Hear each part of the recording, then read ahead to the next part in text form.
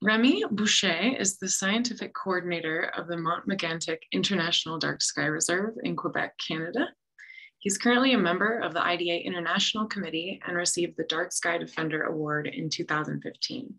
His more than 15 years working in astronomy for the Mont-Mégantic National Park allowed him to acquire great expertise in mitigating light pollution. In addition to his work inside the reserve, he was also part of the committee designing the national standard against light pollution in the province of Quebec, and he is currently leading efforts in the monitoring and reduction of light pollution in Quebec's national parks network. So thank you so much for joining us today, Remy, and take it away. Thank you, Betty Maya. I will share my presentation. All right, can you see it? Yeah, that looks I guess great. so. All right. So thank you for the introduction. I've introduced myself in the past as a Swiss Army knife for the Dark Sky Reserve, but yeah, my real title is the scientific coordinator. So Swiss Army knife because we touch a little bit of everything, measuring night sky, working with municipal inspectors and things like that. And since we are IDA's first international Dark Sky Reserve, and we are still the largest one, I wanted to share with you some of the things that we've done or that we are currently doing, and what it means for dark sky protection on the long term and how this can inspire other places, I think. So for those who don't know where Mont-Mégantic is, it's in Canada, in the province of Quebec, which is a French-speaking province, which explains my, my accent. And if we zoom in, you can see the dotted outline on the right. This is the Dark Sky Reserve. So it's about a 2 to 3 hour drive from Montreal. You can see also that there's the city of Sherbrooke that is a part of the Dark Sky Reserve. It's by far our largest city. Sherbrooke is around 200,000 people living there. There's about 25,000 more people elsewhere in the Dark Sky Reserve.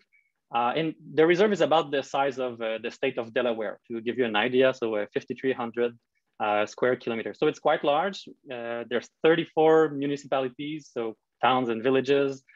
So that means that we have to work with a lot of people. There's the 3 different counties.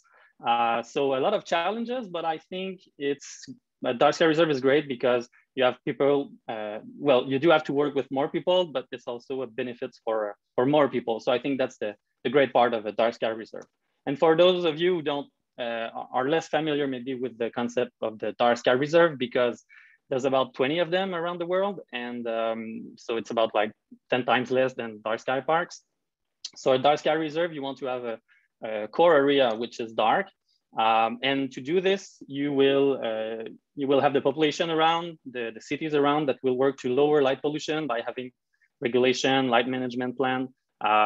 You're doing outreach, of course. And so you can build this Dark Sky Reserve. So it's more popular in Europe because you have a lot of places that are not like the darkest possible. And you have to work with a lot of communities. So this is the principle of the Dark Sky Reserve. This is the Mont-Mégantic Dark Sky Reserve. And I wanted to show you 2 main things today. And depending on the time that I will have at the end, because I just don't have enough time to show you everything we've been doing lately.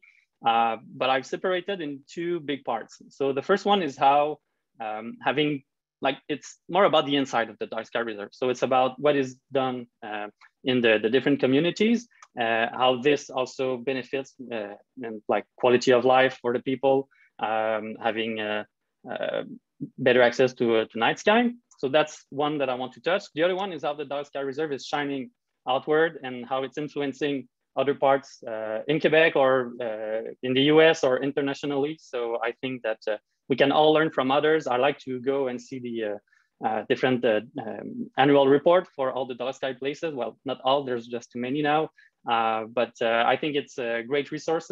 So I encourage you to go and see ours, but others also, just to learn more about what other people are doing. So those conferences are great. But I think a lot of things goes into those reports. So the first one I want to focus is more inside the reserve, but it's starting to have also an effect outside, and it's the large adoption of PC amber LED. So Daniel just talked about the color of the light and the fact that there is now more and more white light. We've been working very hard for the last almost 10 years to have access to more amber LED. So PC amber are phosphor converted amber LED. They are more efficient than the true amber or monochromatic amber LED. They have a color temperature that is even a little bit lower than high pressure sodium. And we've been having great success, not only for the streetlights. You have a research center at the bottom. You have here other examples like a gas station. The gas pump will be lit with 3000 Kelvin LEDs, but the rest of the building is with a lower color temperature. So these are just examples, and I'm always seeing new one pop up. And this is one for Daniel I just added, but we do have a Costco that is lit with the same thing here. So they moved and they built a new building, and thanks to the regulations, they went with this new PC amber LED. Looks like my presentation is going faster than me. So just to give you an idea what this means for us and why did we work so hard on having amber LED in the Dark Sky Reserve, is that when we built the Dark Sky Reserve, we focused on three areas. They're raising awareness, so the outreach, putting in place regulations so that we could control light pollution over time, and also converting a lot of street lights and private lights. In fact, almost half and half at that time, thanks to grants that we had at the beginning. We converted close to 1,500 light fixtures, mostly in the inner part, what we call the zone 1 for the Dark Sky Reserve, because we knew that we would have more impact by changing those lights that are closer to Mont-Mégantic, the observatory. I didn't mention, but there's a scientific observatory. We welcome people. We have a museum. We take our telescopes outside. There's the national park. This is where I work. And so we focused more on the inner part. And thanks to the regulation, we hoped that the outer part would follow in the years after. So we changed a lot of lights. We removed every white light that we could, and we put in place sodium high pressure because, well, at that time, LED were not an option. They came to the market like 4 or 5 years later. And we also changed a lot of private lights, even more private lights than street lights, and also more into the inner part of the Dark Sky Reserve. So when the LED came on the market, really disrupted everything, and everybody wanted to install them because of the efficiency. We saw that we would increase the amount of blue light and so white light a lot. HPS has about 10% of blue light, and when you have a neutral white 4000 Kelvin LED, you're more around 30%. So even 3000 Kelvin LEDs, even that for us was too white. And so we worked really hard. Thanks to Philips, which is now Signify. We had our first prototype in 2012. And since then, it's just been growing and growing and growing. More manufacturers are offering PC amber LED as an option. It's not always easy. It's often through custom orders. Some companies do list them, and we have more regional partners also. But these are more and more widely available. But you need to work to have them. And recently, we were very happy because this year we had 7 municipalities, 7 towns that changed all of their lights, their street lights, to PC amber LED.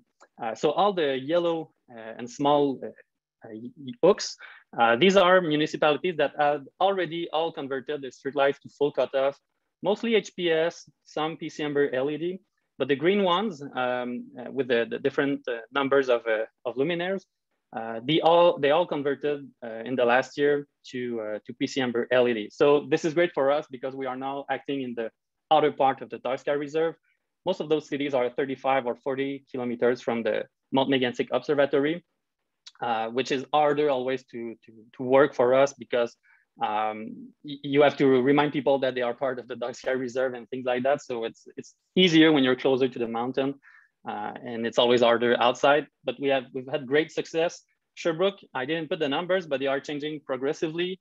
They changed 600 last year, and in the last 3 years, they've changed more than 3,000 on I think 15,000 total streetlights. So they are going great with the transition to PC amber LED. And this is an example with the town of Stratford. in winter. We do have snow here, which does makes light pollution worse.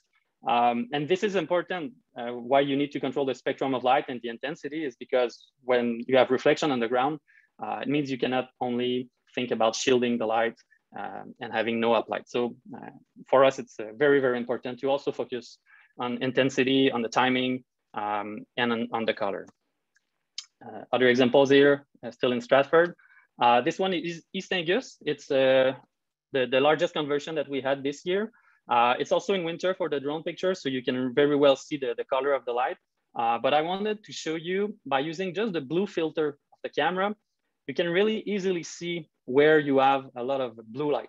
That's such an easy way to get that information. And so if we use only the blue channel, you can see that the streets are disappearing, which means that the negative impacts on health, on the ecosystems, well, some of the main impacts also on the sky glow are reduced a lot with this type of lighting. And you can really then focus on where there's still white lights. They are permitted in for some usage, but not all. The other one I want to talk is more outside the Dark Sky Reserve. I have the pleasure to work for the National Park. So the team for the Dark Sky Reserve, we all work for the National Park, but now we are helping other national parks to maybe become dark sky parks, maybe just to, well, take care of their lights, making sure that they're using good lights, and also to have a monitoring of light pollution to see what's the trend, can it get better or worse depending on the area. So you have here a map of all the national parks in the province of Quebec. So they are not part of the Parks Canada network. In Quebec, we do everything different. So we have our own national parks. And so you can see that there's a lot of potential of dark sky places, but it was just not on the radar for those national parks. And I've been really inspired by what has been done into the National Park Service in the United States, because a lot of them do put emphasis on the preservation of the night and of the dark skies. So this is what I wanted to do and what we are currently doing with the network of national parks in Quebec. So during last years, we built a lighting guide for the national parks, explaining the issues, explaining the solutions, and what types of light we could use in the national parks. So that means that we could also go lower than what we are doing in the dark sky reserves or what we are showing to maybe bigger cities like Montreal. And we could really focus on the parks and the protected territories.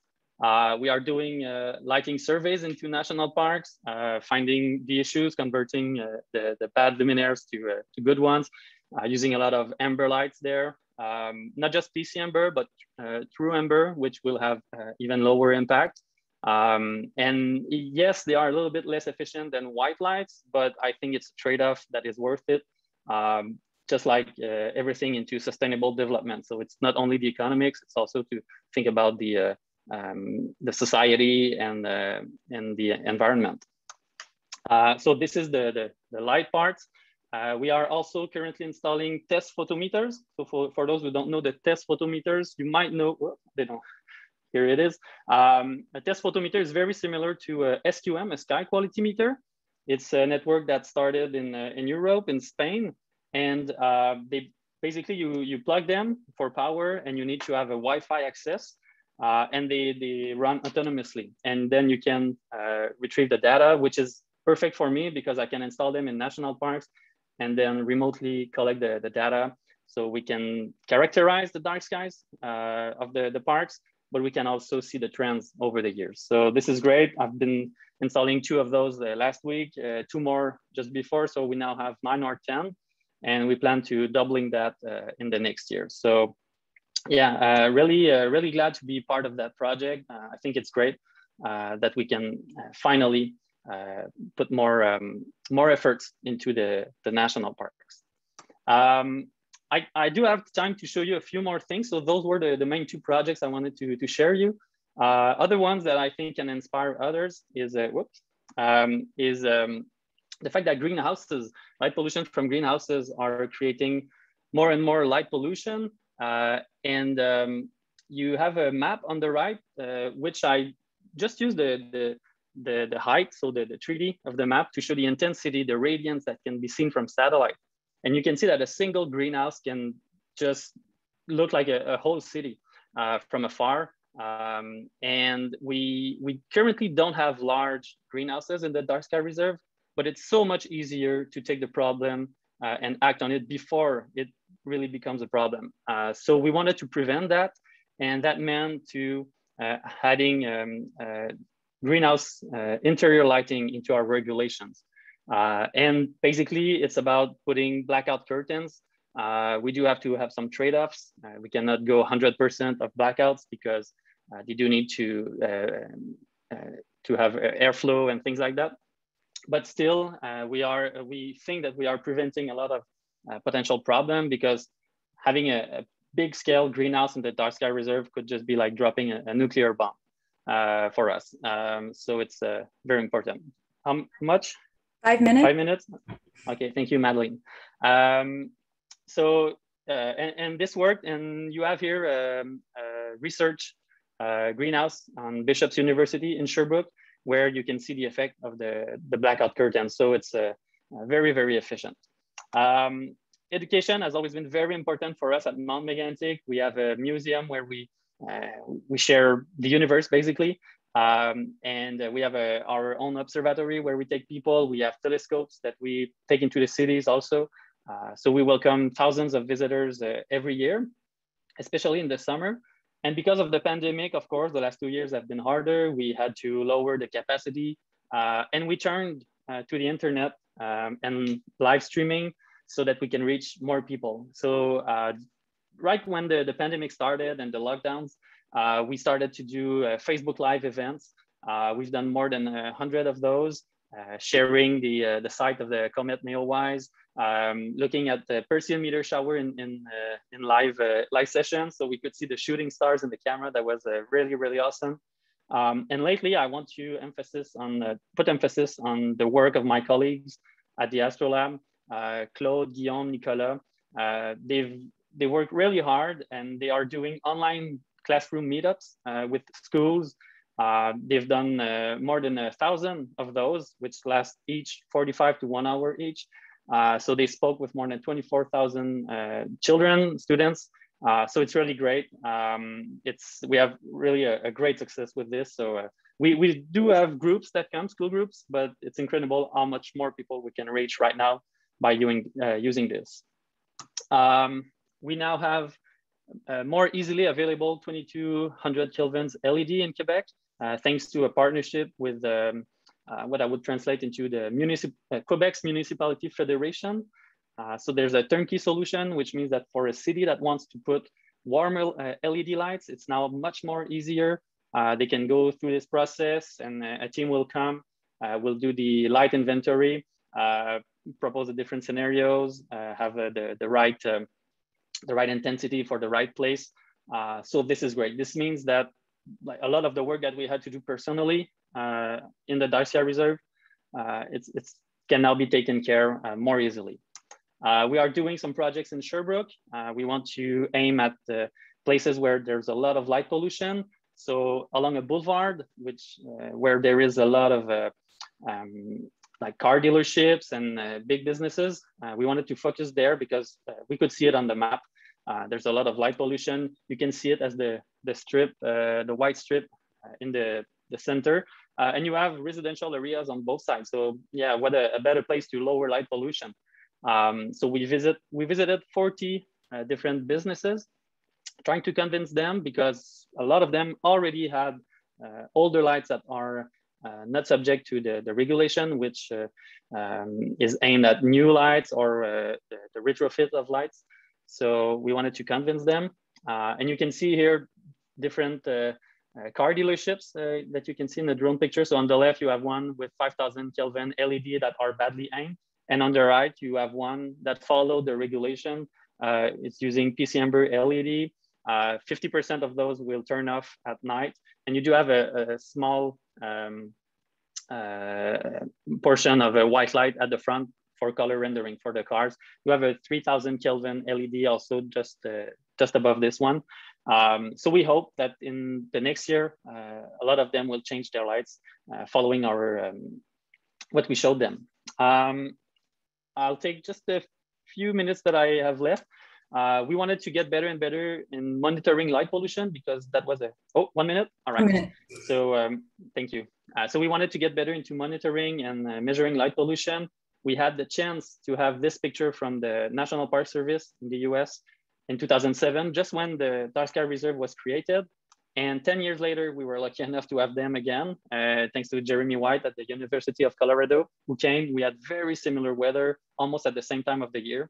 And you can see that light pollution didn't grow. It even got a little bit lower during that 10-year period, while population grew by 12% during that time. So that's great, but we wanted to be able to do some of our monitoring on our own. So we installed test photometer at Mont-Mégantic, in Sherbrooke also lately. We can follow light pollution. Luckily, there's not a lot of light pollution at the zenith. So we are now doing also all sky measurement thanks to the sky quality camera. So we can sample a bit everywhere in the Dark Sky Reserve, in the national parks. We have a new website, meganticdarksky.org. So you can go there.